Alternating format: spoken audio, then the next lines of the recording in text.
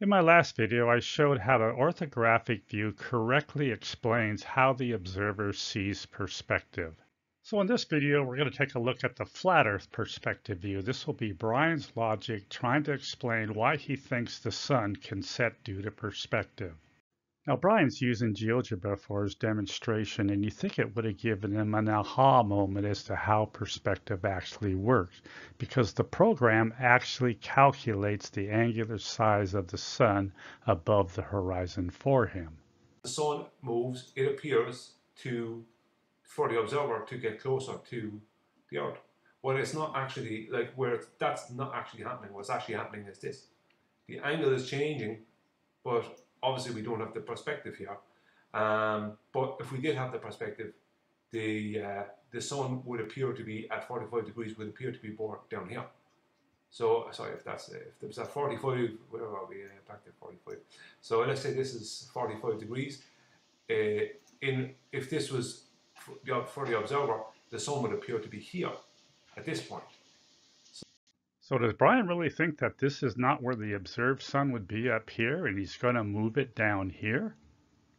Put it there, right, and do. So color this orange as well. Sorry, color that orange, right? So that would be 45 degrees to the observer. That's where they would think they're seeing the sun above the horizon. Like it would be more closer to that, or maybe further down. And flat earthers wonder why we accuse them of not understanding how perspective works. Now, Brian got quite a bit of grief in the comments from the globe community for that video, so a few days later he put out this video to explain it in a slightly different way. So in my last video, I showed the demonstration of when the sun that moves above us, right, it moves along at a constant altitude above the surface of Earth. So that's the sky, this is the Earth. Now, we don't view it doing that because we have perspective. But we view it doing is when it moves, right, we view this happening, right? So if the sun is getting higher, coming to our solar noon, we view this happening, right? So it appears to be getting higher in the sky. If it's going towards the evening time, we view this happening. It appears to be getting lower in the sky. So what part of Brian doesn't understand that both of these suns appear to be the exact same elevation above the horizon?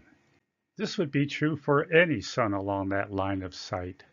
I mean, you have to wonder, does he understand that these angular measurements are the apparent or perspective view? Now, on one hand, there's nothing wrong with using a line like this to show the change in perspective. I have used this graphic to show that this second pole here appears to be half the size of the first pole. The third pole appears to be a third of the size of the first pole. And of course, the fourth pole only appears to be a quarter of the size because we know there is a pattern to how perspective works. But as I'm going to show you, this actually demonstrates the flaw behind Brian's logic. Now, using this method is not new. Here's a video from pBrain that goes back to 2015. Now, when you watch it, it actually seems like it could make sense. But this is because it's done over a very short distance, so it looks like the sun is moving at a constant speed as it goes up and over you. But watch what happens when I extend this out. Now I moved the sun the exact same distance up here, but you can see from your perspective down here that they appear to be getting closer, which means that the sun would also appear to be slowing down as it got closer to the horizon. So let's make this a little more realistic. Many flat earthers claim the sun's about 3,000 miles high, which is this line here. I have spaced these suns at 1,000 miles apart, and to get an idea of the scale of distance, we have the North Pole here, the equator here, and the ice wall, which would be about 11,000 miles away. And we can't forget about Brian's perspective sun path. But look what happens when we add perspective suns along that line. Down here, they are getting so close, they're barely even moving, and we're still quite a ways above the horizon. And an angular size calculation shows that the sun that is 12,000 miles away is still just over 14 degrees above the horizon. So this is why they will show this and why they want to ignore this. Which is kind of funny because they always use a row of streetlights angling down to the horizon as evidence that, yes, the sun does set due to perspective. And these suns here getting closer as they get farther away matches exactly what we see in this photograph. But flat earthers need to ignore the big problem. We don't see the sun doing this. This is what we see the sun doing, moving at a constant speed every hour. And any flat earther can test this by using their P900 and taking a 50-minute time lapse like I did as I show here. Here's the second time lapse, and as you can see, the sun has moved the same distance across the sky. And to be honest, it only takes a little common sense to understand that that sun is going to continue on that same path below the horizon. So let's listen to Brian again. So if the sun is 27 miles high, right? Let's just say, I don't know if it is. I can't claim it is because I don't know. Brian, a 27-mile-high sun. I mean, let's be honest, you have not given this any thought at all. Here's an example of how ridiculous that is. I live in Bangkok, which is between the Tropic of Cancer and the equator, so twice a year the sun is directly overhead. That last happened on August 17th. Here is the solar noon time of 12:22, of course the sun altitude at 90 degrees. And now I'm going to move the sun until it gets down to 45 degrees. That's a little over 3 hours later at 3:29.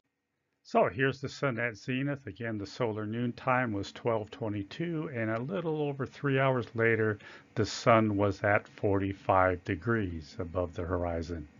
So this would mean that the sun only moved 27 miles in 3 hours. Brian, do you really think that's reality? Here's another example of how ridiculous that 27-mile high sun is, and this is based on the claim by many flat earthers that the diameter of the sun is about 30 miles. Now this would certainly be quite a bit bigger than the actual observed size of the sun, which is about 0.53 degrees in angular size.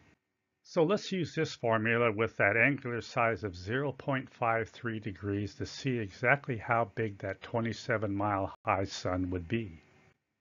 And when you plug in the numbers and do the calculation, 1/4 mile. That's only 1,320 feet in diameter. And if you want to put that into perspective, here would be the size of that sun compared to the Empire State Building in New York. To be honest, I think a sun that small would bring on the next ice age, but let's continue with Brian. Right? Then when we move it along the track here, and we move it out to way out, and make it smaller. You have to bear with me now while I'm doing this. Way out and way out to 6,214 miles, or just 210. So if we move it all the way out as far as I can go, right? It's about it down now, right? Holding the same altitude above the surface of Earth, treating the Earth and the sky as parallels, we have an angle of naught. That's 0.24. So if we measure that angle to the center of the sun, that means that the sun would just be touching the horizon at 6,214 miles. And like many of you, you always have to wonder why flat earthers have never asked the question that if the angle between the sun and the horizon decreases to nothing, then why doesn't the smaller angular size of the sun also change? But again, they always wonder why we accuse them of not understanding how perspective works. Now again, if we had a flat Earth sun that was 3,000 miles high at a distance of 12,000 miles, it would still be 14.04 degrees above the horizon. Now Brian's 27-mile high sun was over 6,000 miles away to be 0.25 degrees above the horizon. So let's use this trig formula to see how far away a 3,000-mile sun would be. Well, that's well over 500,000 miles. And Brian, all I can say is you have literally debunked yourself because your method is actually evidence that the flat Earth sun doesn't work. But let's have one more listen to Brian. Now, let's just say it's not at 27. Let's just say it's at 18. Wow, he even made the sun lower. When you watch flat Earth videos like this, you really have to wonder what is going on in their minds. I mean, first of all, understanding how perspective works really is not that difficult, especially when you have a program like GeoGebra to help you.